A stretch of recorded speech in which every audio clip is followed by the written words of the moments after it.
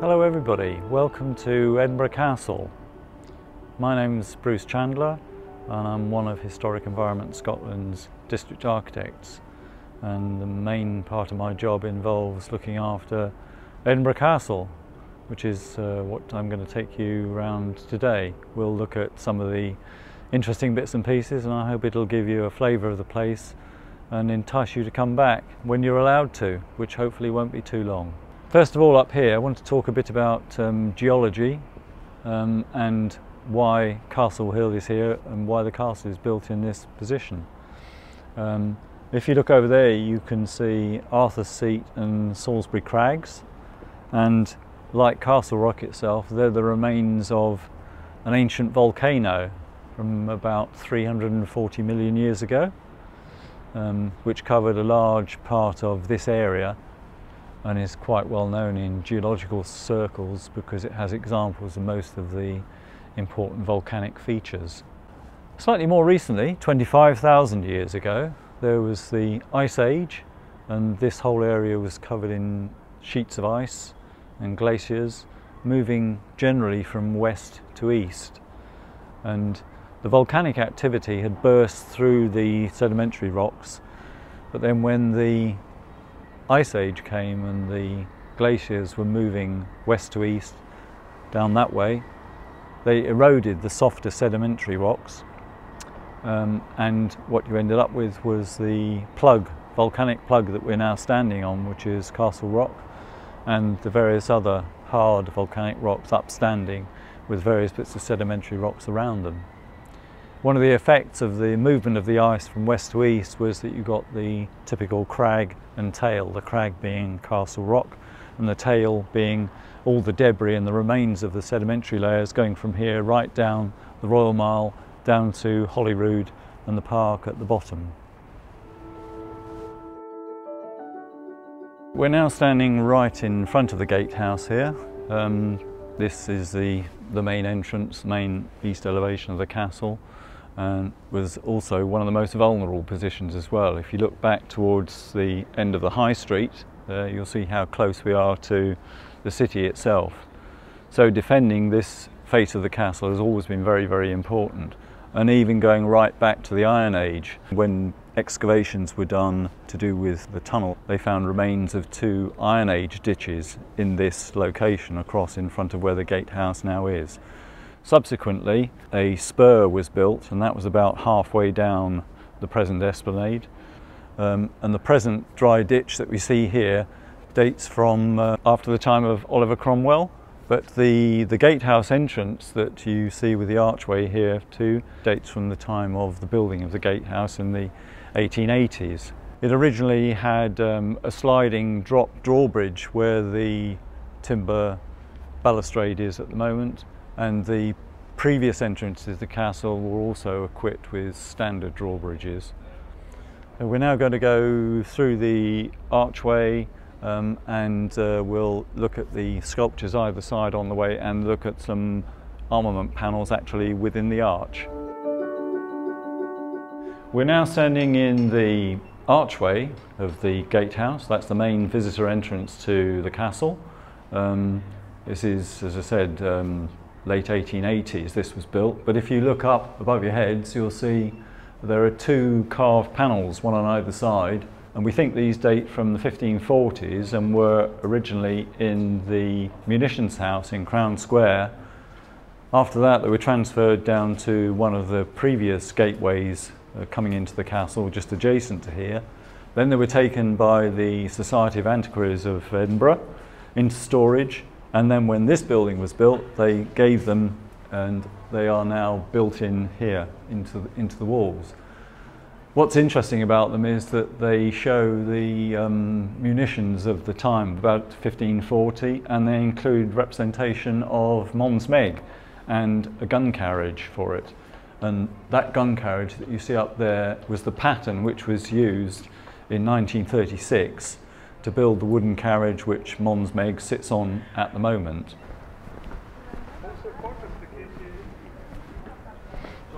So we now come through the gatehouse passage and standing on the inside of the gatehouse, and up to my left you can see how intimately the man-made masonry relates to the natural rock, Castle Rock itself. The main feature that you can see here is the big curved wall of the Half Moon Battery, which was built after the siege of 1573, which was one of about 20 sieges that the castle was subjected to over the years. And this particular one did a huge amount of damage, including the almost total destruction of David's Tower, which actually was higher than this battery here, and the remains are actually enclosed within the battery walls, and they were only fully revealed in the early 20th century during excavations.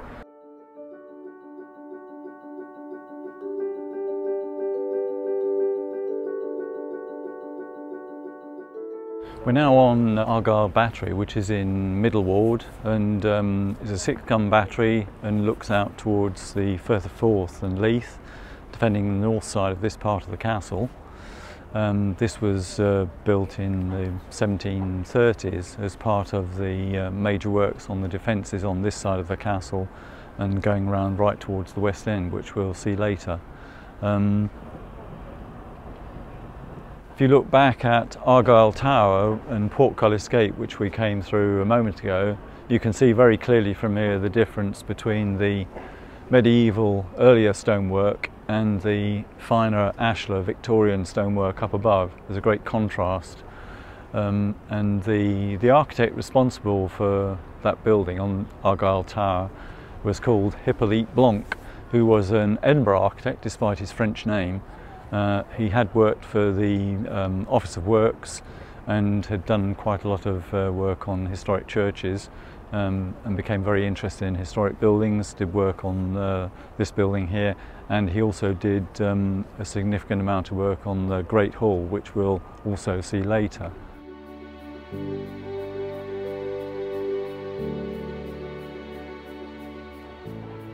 So we've now come up the hill slightly from Governor's House down there, and we're now standing on what is called Hawk Hill. Research suggests that it was called that because it was a hill which was used for hawking before these buildings on the west side of the castle were built. This would have been fairly open ground, so plenty of room for activities like that. The new barracks is one of the buildings which was built on this side, taking up some of that, what was then vacant ground, and is a very large building, although you don't realise that from this side, because from here all you see are 3 floors and some dormer windows in the roof. But there are additional floors down below which were built to take up the difference in levels between where we are now and the slope underneath of Castle Rock going downhill towards the west, and we'll see that in a bit more detail when we walk around the west side of the castle. But we're now going to walk up through Foog's Gate, and that's an interesting name in itself, and research there suggested, well, there are a number of suggestions which have been made for that, one being Foggy Gate, which is quite appropriate for its location here in Scotland just off the Forth. But a more likely explanation seems to be Old Fogies Gate.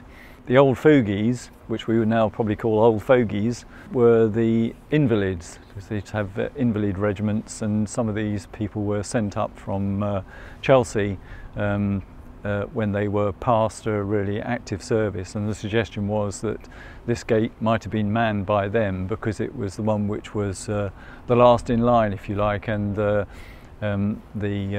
perhaps where the soldiers were not as fit as some of the others might need to be further down towards the entrance.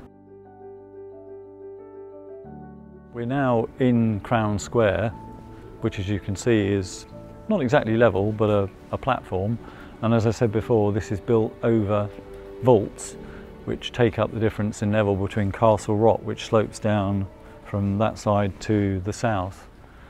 And in here you've got the palace over here, and then the Great Hall, and on the Great Hall you can see various variations in the external elevation.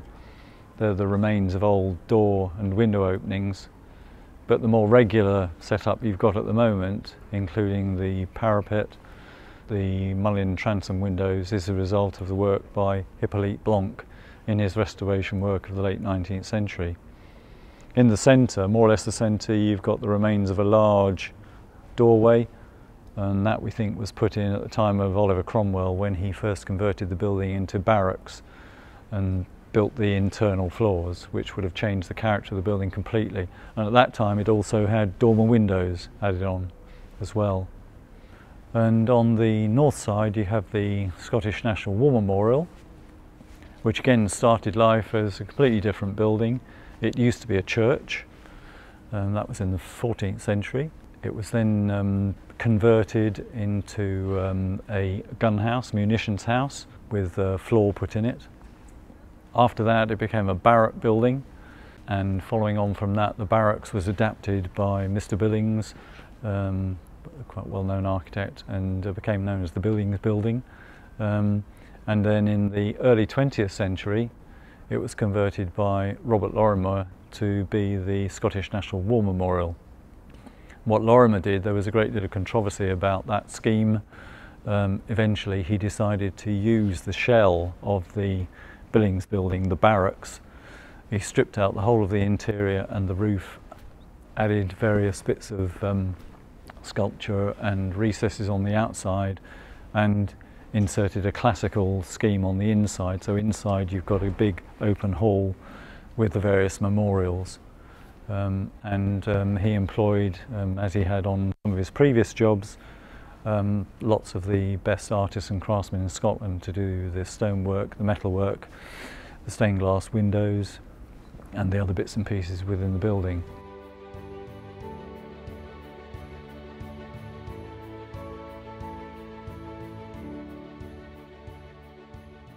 So we're now in the Great Hall, which is a magnificent space, as you can see, built up on vaults to level Castle Rock, which slopes off quite steeply.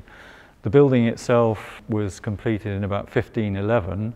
We know that because the roof timbers have been dated to that time, but the rest of what you see in here is all a recreation of the late 19th century, again by the architect Hippolyte Blanc. So the floors, the timber panelling, the gallery, the fireplace at the other end, the window openings as you see them at the moment, and all the stained glass dates from the late 19th century. Whereas the roof is largely of the early 16th century, 1511, although the decoration of it and some repairs to the structure were completed during the restoration works of the late 19th century. As you can see, this building houses a significant collection of arms and armour, so we're responsible for its upkeep and conservation in situ here, and that gives us a number of challenges. Our collections colleagues are presently in the middle of a project to go through the whole of this collection here to take it away and conserve it and redo some of the fixings and mounts before they bring it back. The problem with the present ones is that there's quite a lot of metalwork being used, and got what look like bicycle clip type fixings and cable ties and various other metal clips which can do damage to the artifacts themselves. So they are sorting out some more appropriate mountings. Maintaining suitable conditions for the collection, for the arms and armour, which obviously contain lots of metalwork and bits of leather, is very important, and controlling the relative humidity within a specified range is the aim of the collections team, and the relative humidity is actually used to control the heating system. The problem with the heating system is, although we have updated the boiler and the boiler controls and the building management system, we're still relying on what in effect is a Victorian method of delivering heat, which is these cast iron pipes which tail around the building, as you can see. There are two long runs, and they get quite hot, they give out quite a lot of heat, but given the volume of the building and the thermal mass of the floor and the structure, and the aerial infiltration through the roof, which doesn't have any sarking felt on it, you can imagine that the heat loss is enormous, and it's difficult to actually maintain static conditions, steady conditions.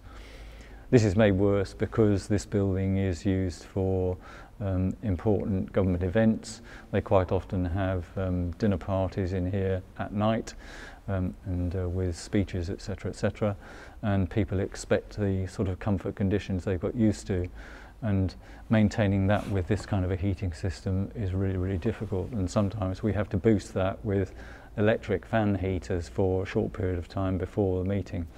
And that is obviously not good from the point of view of the timber panelling or the collection, and it's certainly not good from energy consumption point of view.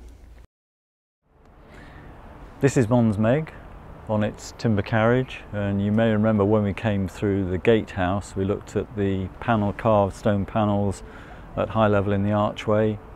The gun was forged in Mons in 1449 and presented to James II by the Duke of Burgundy. Came over here in 1457, and apart from a short period when it was taken down to the Tower of London, has been on this site since then. It came back because of a big fuss been made by Walter Scott and various others in the 19th century to bring it back to Edinburgh Castle. This particular carriage was built in 1936 based on the representation that we saw and various other documentary evidence, and was made from two very large balks of oak. And we recently did some conservation work on this and repaired some internal rot. And it's come back on site since then. The cannon itself, the gun, is looked after by our collections colleagues and carefully monitored by them and regularly inspected and repainted to reduce any damage through weathering, rust, etc. It's made up of iron hoops and staves, has a series of staves inside it and then iron hoops around it, like a barrel, which is why it's called a gun barrel. But it's a magnificent piece of equipment, but quite an interesting challenge to move around and lift when you have to do any maintenance work to it.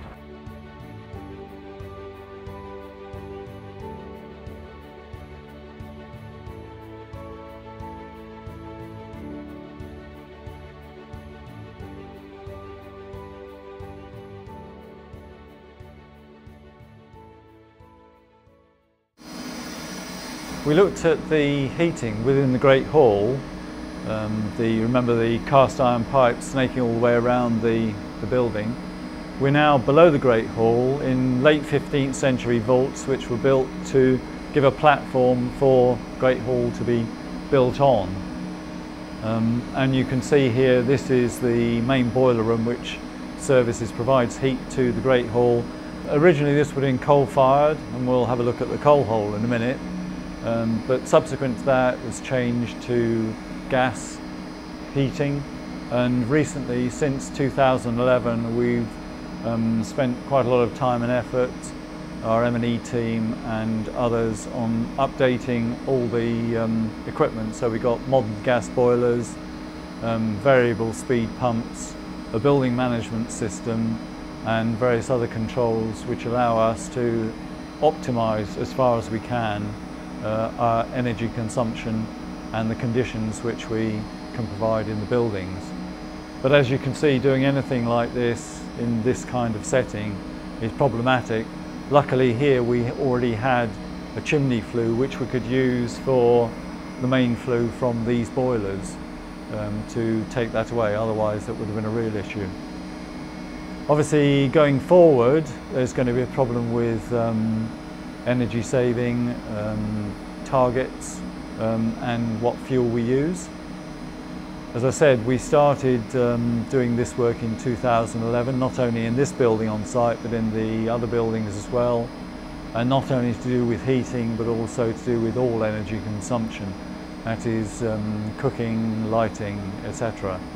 And we've managed over the years since then to reduce the castle's energy consumption by about 30% by all these measures, including what fabric insulation we can do as well.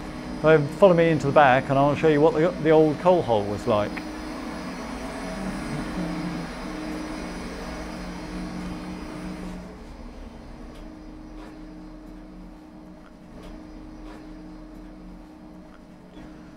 And in here you can see we're within the old vault.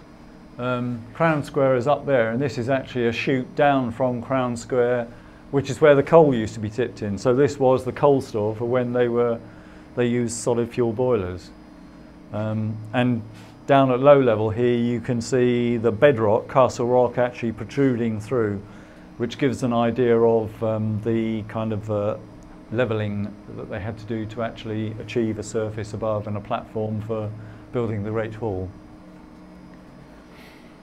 So we're going to go from here, walking along what's called the Devil's Elbow, along the passageway at the back of the south side of the Great Hall, and down onto Jury's Battery, and then around past the western defences, and we'll have a look at the new barracks from there.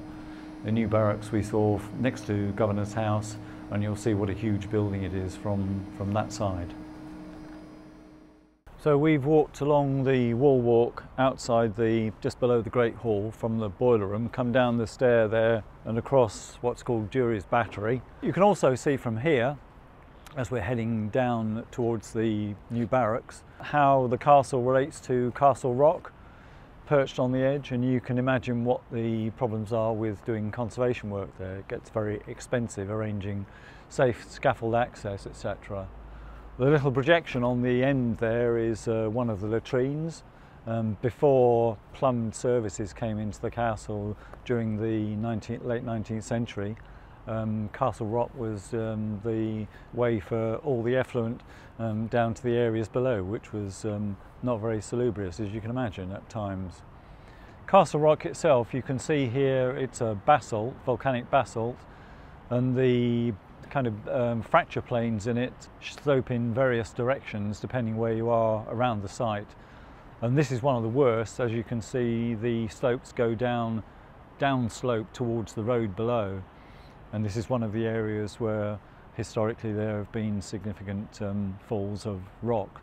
So we have to take measures to reduce the risk of this, and we have geotechnical engineers who produce reports for us and do regular condition surveys. And part of the mitigation work that we've done more recently is to add a rock trap down the bottom by moving the boundary wall out.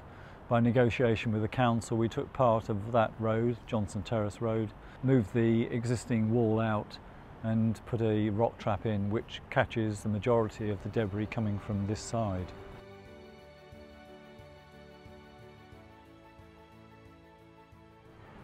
So we've walked down from Jury's Battery, and we're now standing on the southwest corner of the new barracks.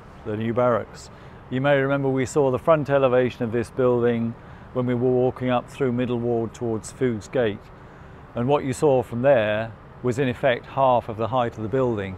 Here you can appreciate its true magnificence. A huge building. At the time it was called the Vulgar Cotton Mill by Walter Scott. And it has a huge impact on this part of the site. It was built to house a field battalion of 600 men, and it had very few ablutions in when it was built, so all those facilities were external to the building. They were only subsequently added. The veranda that you see here was added on 100 years later, in about 1893, when the building was used as a hospital. And we think that was so they could get patients out to give them some fresh air. Although this being the southwest elevation, I think they probably got rather too much fresh air, and we don't think that the glazed roof on this would have lasted terribly long. The building is a major imposition on this side, but is one of the buildings on the site which is still occupied by the Army. The Army are one of several other third parties on the site, which include the National Museums of Scotland, the Scottish National War Memorial, and the site caterers. But we do have an energy focus group which runs every few months, which gets all the occupants of the castle together, and we all try and pull in the same direction to reduce the energy bill of the site as a whole.